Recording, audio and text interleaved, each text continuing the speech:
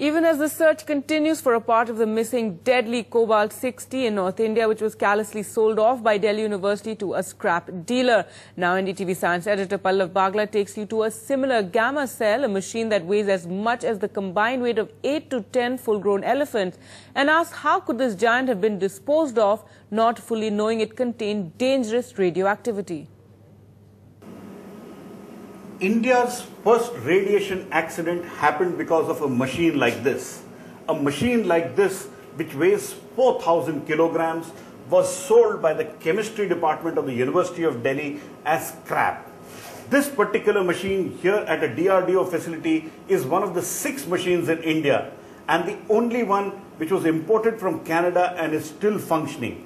What is amazing is that this machine, which weighs 4,000 kilos, was callously sold by the University of Delhi, even though if you can see, there is a very clear mark on this which says radioactive material. And the machine in the University of Delhi clearly would have stated something like this and was housed in a very special room.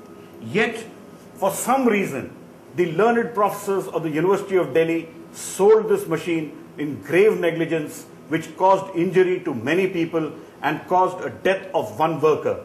With camera person Alfred, inside the DRDO facility where the Gamma 220 cell is housed, Pallav Bagla for NDTV. Tuba.com